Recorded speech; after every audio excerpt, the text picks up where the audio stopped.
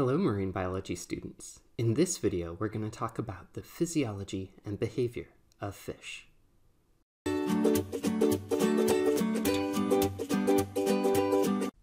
now that we've learned the types of fish, let's learn about their functions. So one aspect of fish has to do with their coloration patterns, and there are a few general themes. The first is countershading.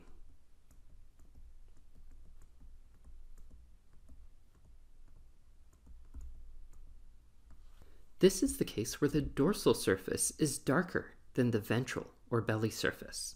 When seen from above, the darker coloration of the dorsal surface blends in with the darker color of the ocean bottom. When seen from below, the lighter ventral surface blends in with the lighter color of the ocean surface. And so in this way, they are camouflaged both from above and below. A more striking visual pattern is disruptive coloration.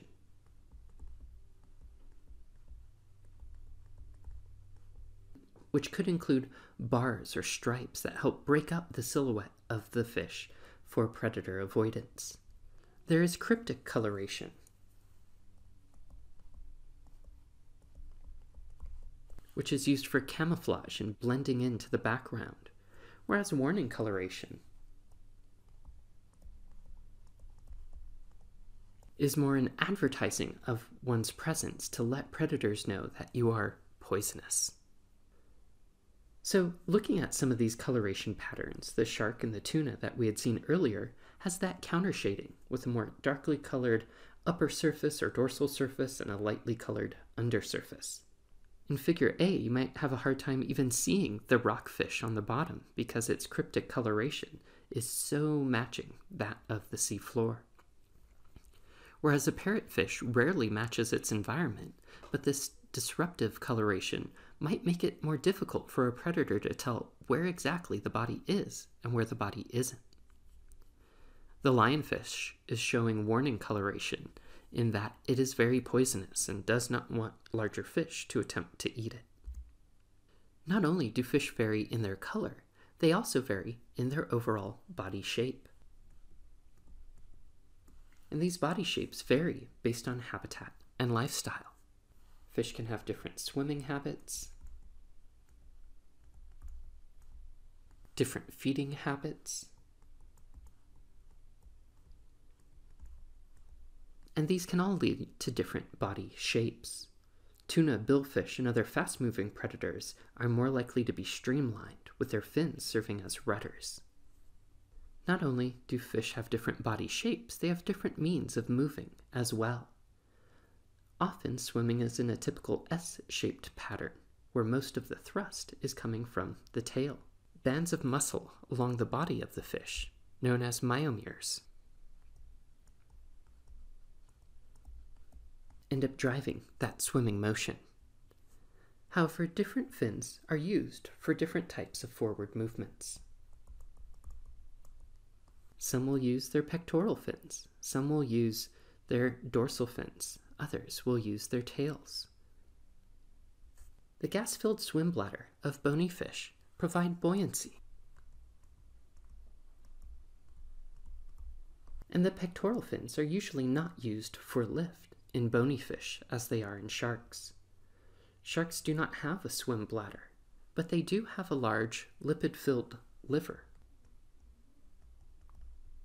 which helps it with buoyancy. Sharks tend to sink when not in motion, but the large and stiff pectoral fins provide lift.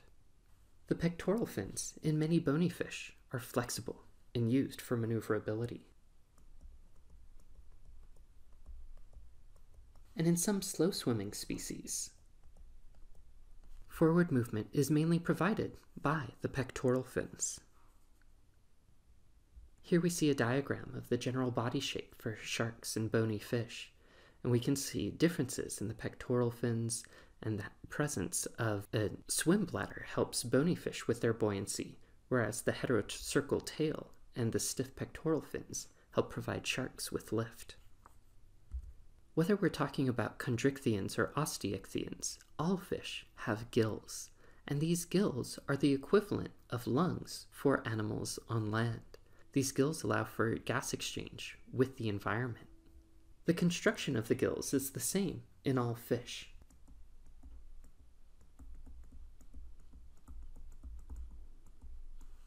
The gill arch provides support, whereas the gill rakers are on the outer surface of the gill arch. The gill filaments trail behind the gill arch.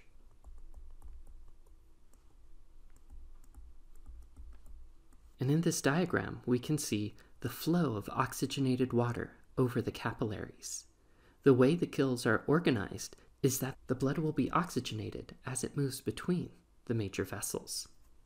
Diffusion of oxygen and carbon dioxide takes place along the capillaries, located in the lamellae that cover the gill filaments.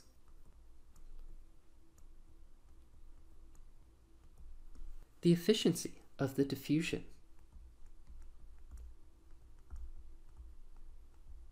of oxygen from high concentration in the water to low concentration in the blood is increased because water flow across the lamellae is the opposite direction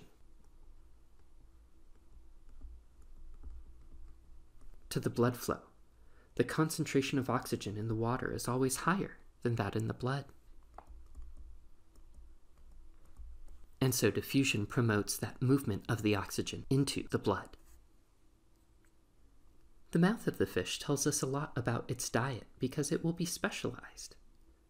The beak or fuse teeth of parrotfish is used for grazing on algae and coral.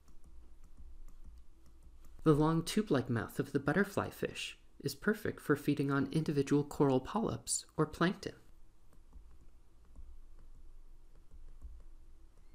And the rows of sharp teeth and wide mouth of the barracuda captures its prey, other fish. So the morphology of the mouth tells us about the organism's food source.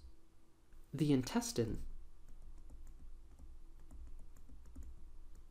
pyloric ceca, pancreas, and liver all secrete digestive enzymes to aid in the digestion of food.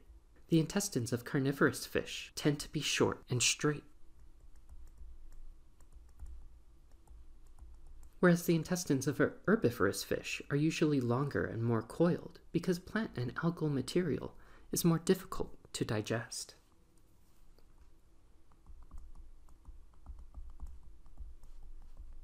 And so here we can compare the organization of the digestive system of a cartilaginous fish and a bony fish. Fishes have a two-chambered heart. This pumps blood throughout the body, in contrast to the four-chambered heart of mammals and birds.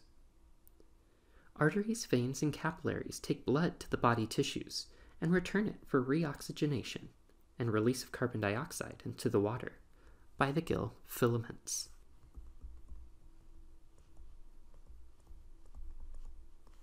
Oxygen and carbon dioxide are carried by the hemoglobin,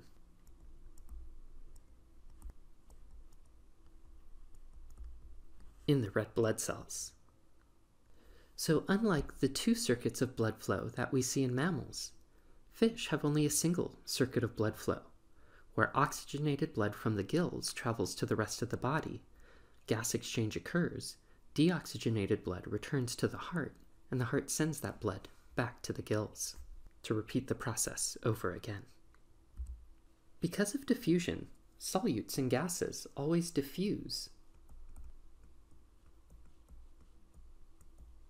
from a high concentration towards a low concentration. Marine fish are living in an environment where the seawater has a high salt concentration than that of their blood. So marine fishes have a tendency to lose water and gain solutes. Marine fish therefore need to osmoregulate to prevent dehydration.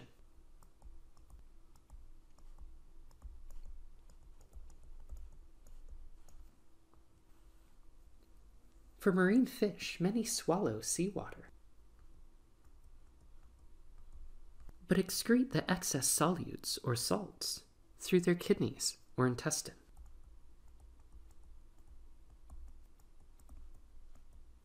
Most marine fish pass very little but concentrated urine to conserve water. The opposite is observed in freshwater fish.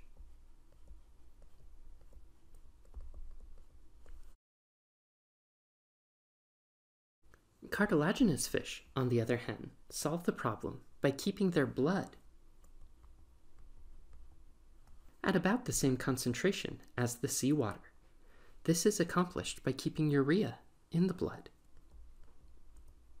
Urea is a toxic metabolic substance that results from the breakdown of proteins. Urea is excreted by the kidneys and other vertebrates. This means that there is a smaller tendency to lose water and gain solutes in cartilaginous fish than in bony fish because the internal and external conditions are more similar in cartilaginous fish than in bony fish. This also means that most cartilaginous fish are not especially tasty or good to eat without some sort of treatment to remove that excess urea. So the solute concentration in the blood of a cartilaginous fish is usually more similar to that of the seawater than the blood of a bony fish. Fish are vertebrates and therefore have a complex nervous system. They have a brain, spinal cord, and numerous nerves like other vertebrates. They have an olfactory sac for detecting chemical compounds in the water. They have taste buds on their mouth, lips, barbels, and skin. In fish eyes, the position of the lens changes like in a camera. Color vision has evolved in many bony fish, and some sharks have a nictitating membrane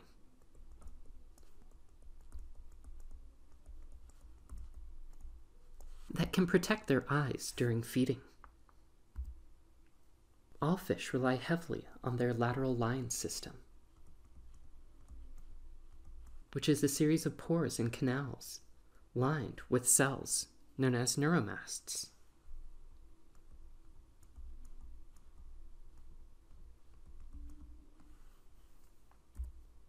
That are specialized to detect vibrations. These vibrations can indicate a predator or prey, or the position of other fish in a school. Many fish also have sensory organs within their inner ears. These are fluid-filled canals with sensory cells similar to the lateral line. And as we had mentioned with chondrichthyans, they have the ampullae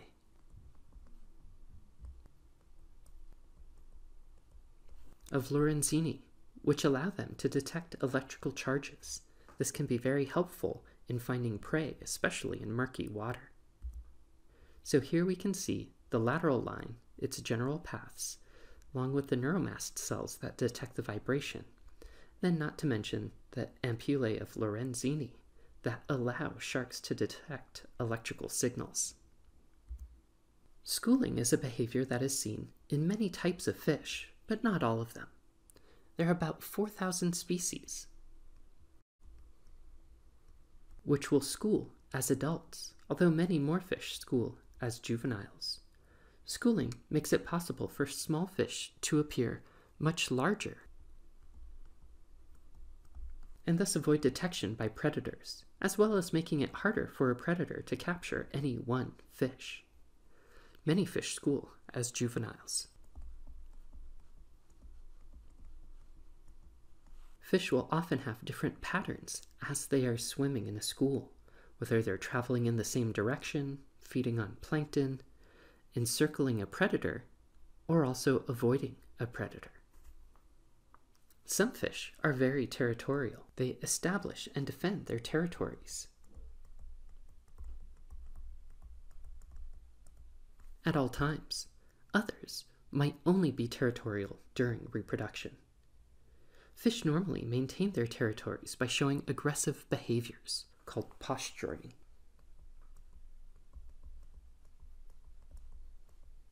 This can include raising fins, opening mouth, darting, even producing sound. Fights between individuals are actually rare. Some fish species migrate between freshwater and saltwater at different times in their lives. Anadromous species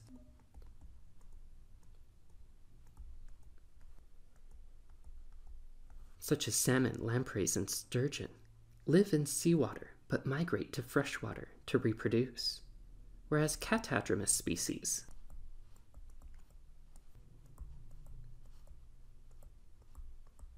live in freshwater but travel to sea for reproduction.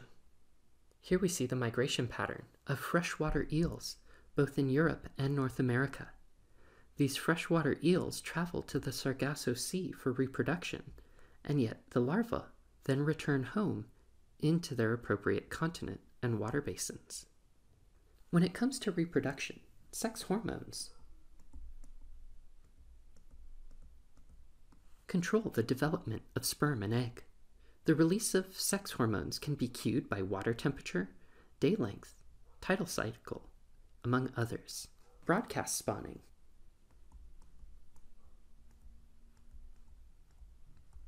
is the release of sperm and egg directly into the water for fertilization, and this is most common for marine fish. Some fish do have internal fertilization,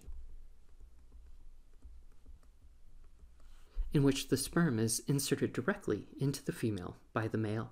Some species have complex mating behaviors, which are called courtship.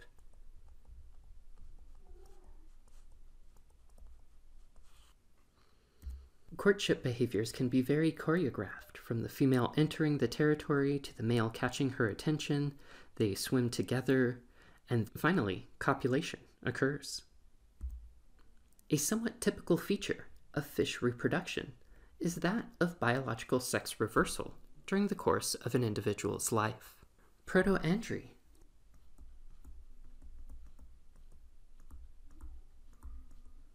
is when individuals are male first and develop into females later in life. Protogyny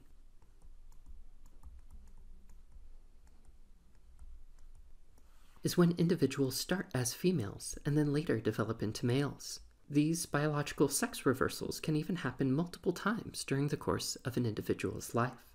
Most wrasses are born as males, and they are males through juvenile stages and early adulthood, but once they reach a certain size, they become females. Yet of those females, the largest converts back into something known as a super male, and that super male will typically lead a harem or of female fish. But again, the larger of those female fish might also turn into males. The cues for these changes are often the result of changes in social structure or environment. In some anemone or clownfishes, a large female mates only with the largest male. If the dominant female dies, the largest male then develops into the new female. As we had seen with chondrichthyans, fish can be viviparous,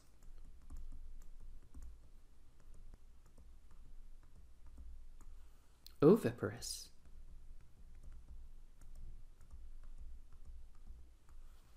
or ovoviviparous.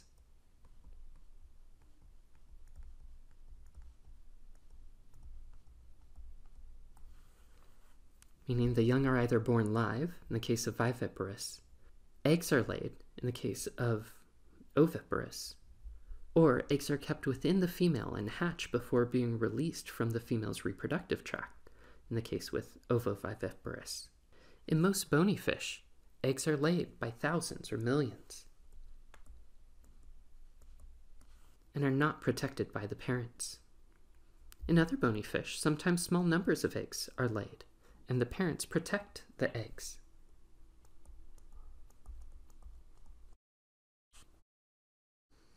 Most reproduction involves external fertilization.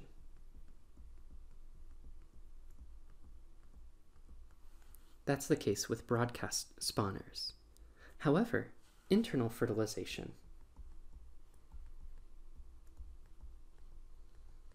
can happen and is especially common in the cartilaginous fish. This chart compares some of the features of the common fish types, from the agnathans, which are in the hagfish and lampreys, the cartilaginous fish, the rays and skates and sharks and ratfish, and the bony fish, the osteichthyons. While a lot of the details of this chart are too small to see in this slide, I would highly encourage you to go to Table 8.1 in your book to look and compare these different types of fish. So that completes our discussion of fish physiology and behavior.